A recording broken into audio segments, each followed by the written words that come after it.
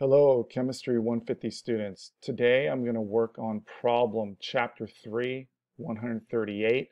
We'll be covering these topics in organic chemistry, and you are required to kind of know how to do this for problem 138. Now, with organic chemistry, that section will be covered in week 5. We're finishing up on week 4 here. So to set you up, there's a really nice free program called MolView, which allows you to deal with multiple central atom species. So you may have remembered in molecular geometry in the courses before that you typically had single central atom species. We're now going to be dealing with multi-electron or multi-central atom species. So there's some tutorials for MolView, but you can just type it up in Google. It'll pop up. Click on MolView. And when you first come to it, right off the bat, you'll see this huge molecule. Now, we won't be dealing with this molecule, but it gives you some insight of the program itself. So there is a 2D to 3D rendering option. Now, for viewing, you can have it completely in 3D and then do a search for what you want. You could have it completely in 2D, which is kind of the line formula, or you could have them stacked. I like them side by side. The other thing you'll notice is the black is for carbon, the red is for oxygen, the blue is for nitrogen, and typically hydrogen is white. We see that with the black background. Hydrogens are white, but in the white background they gray it out. Just like in the black background, they gray out the carbon, which is usually black. And what's neat is in the 3D, you can move it around. If you guys remember from your molecular geometry, it says right here that this carbon right here has 4 bonds, 1, 2, 3, 4, because it likes having 4 bonds. So that's a tetrahedral arrangement. We'll get more into molecular geometry as the semester progresses. That's not really what this video is for. It's to show you for C5H12 how many possibilities there are. So I'm going to go ahead and just lasso this, delete it, and kind of clear it out to start where we're talking with alkanes. When we look at alkanes, the first thing is the simplest alkane is just 1 carbon, and that would be methane. Then the next would be ethane. Then the next would be 3 carbon, propane, and then the next would be butane. After butane, all the prefixes make sense. It's like the covalent binary compounds. 5 penta, 6 hexa, 7 hepta, 8 octa, 9 nona, and deca, and so on. But with all the straight chain alkanes, the carbon skeleton it's the backbone. And then every carbon needs 4 bonds, right? And if there's only 1 carbon, the other bonds have to be to hydrogen. So I'm going to click on hydrogen. I'm going to click on single bonds, and 1, 2, 3, 4. There's methane over here. Only 3 hydrogen because it's attached to 1 carbon. That's called primary. So it only needs 3 more bonds because it's attached to 1. So same with this one. There's ethane.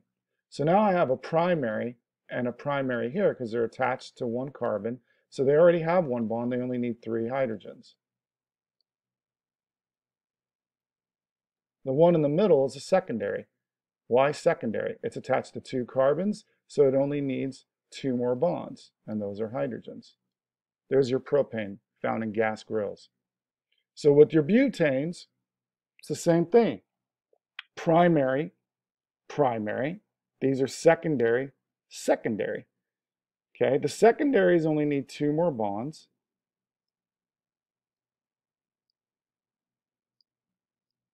Right, just like this secondary. And then the primaries need 3, but if you look at the formulas for alkanes, it's CnH2n plus 2. Why plus 2?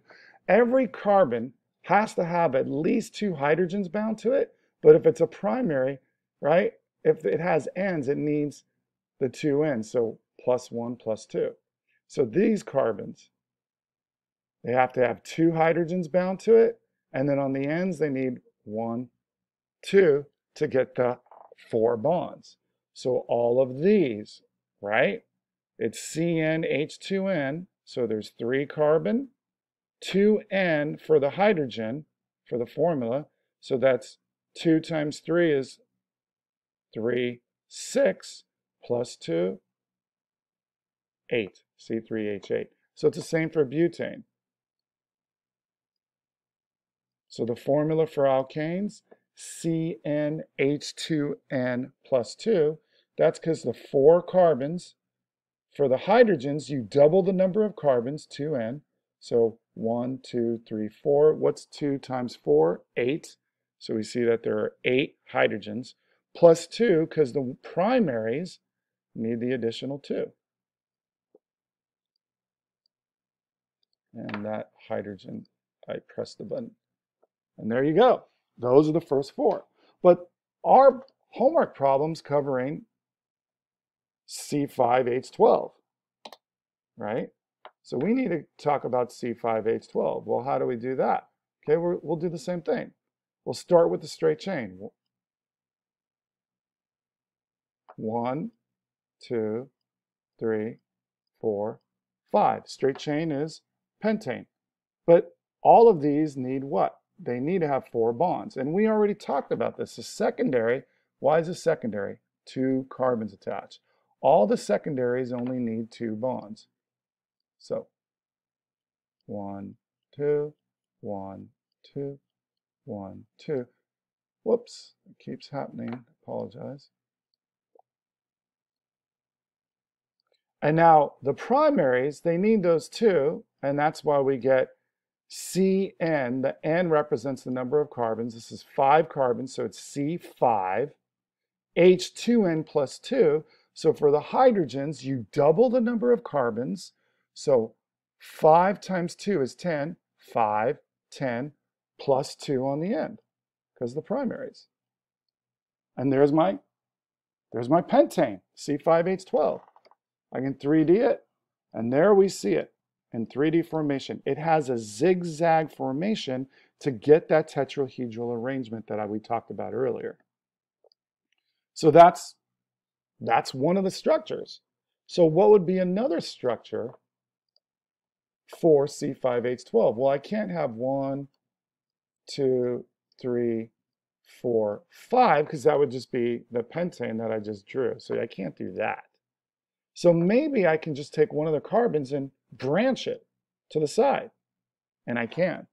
It's still C1, 2, 3, 4, 5, but it's no longer pentane because it's not 5 in a row.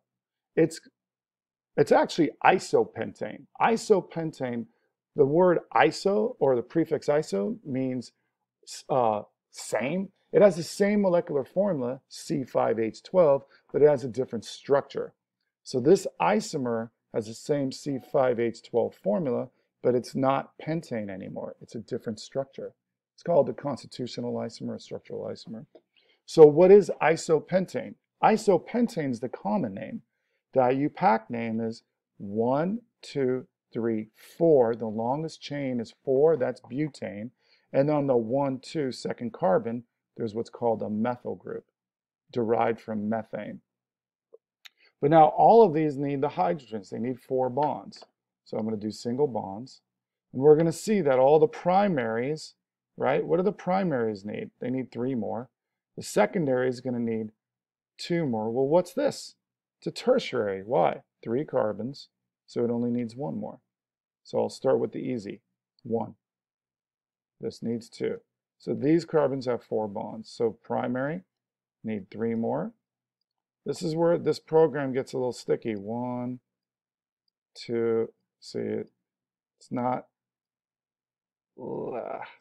That's what I was doing last time. I had to redo this video because it keeps doing that. So if I had a pencil, it'd be a little bit easier. Yay, it worked. Well, there's one structure for you. Okay? So the one structure is showing it's still C5H12 because 1, 2, 3, 4, 5. And it has 12 hydrogen. 3 on each primary, 6, 9, 2 on the secondary, 10, 11, and 1 on the tertiary, 12. So both of these structures are C5H12. There is one other structure. Now, when I say there is another structure, A lot of people are going to think, well, what is that other structure? Well, I can't go straight across. If I go 4 across again, 1, 2, 3, 4, and I put 1 right there, what people don't realize is that this structure right here is actually the same as, let me render this. Sometimes it has difficulties yeah, see, it has difficulties because there's more than 2. Oh, whoa. Ah, that's a lot. Yeah, it's a lot. I'll show this structure right here. So this is the 1, 2, 3, 4, 2-methyl, which is this structure. The only difference is, you know, I have to bring it down like that so we can't stay trapped. So 1, 2, 3, 4 on the 2. And the only difference between this structure and this structure is I took this structure and I flipped it 180. Ah, it worked, yay. 1, 2, methyl, 1, 2, 3, 4, butane. 1, 2, 3, 4, 2. So it's the same structure. I just flipped it 180. So this is not a different structure. So I've already exhausted structures that have 5 carbon in a row or 4 and 1 carbon off. Let's try 3.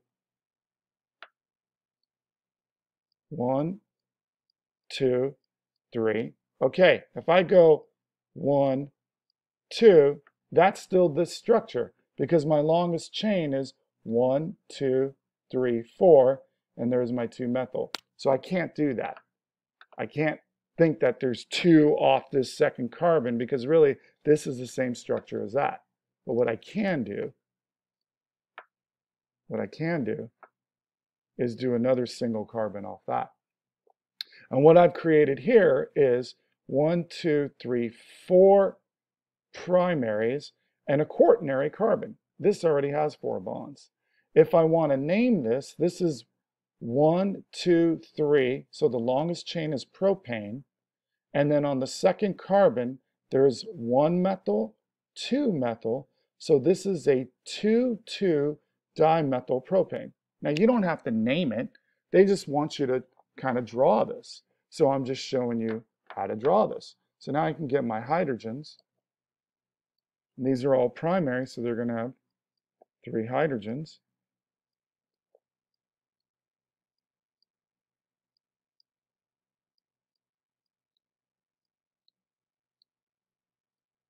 And when I, whoops, this program really likes to do that to me. Well, it's not to me, it's just a program. So we go over here, we'll put a hydrogen over here, so hopefully it doesn't stick. Yay, it worked. So there you go. These are all C5H12s, and they all are isomers of each other. So we have pentane, which is a straight chain. We have 2 branched alkanes.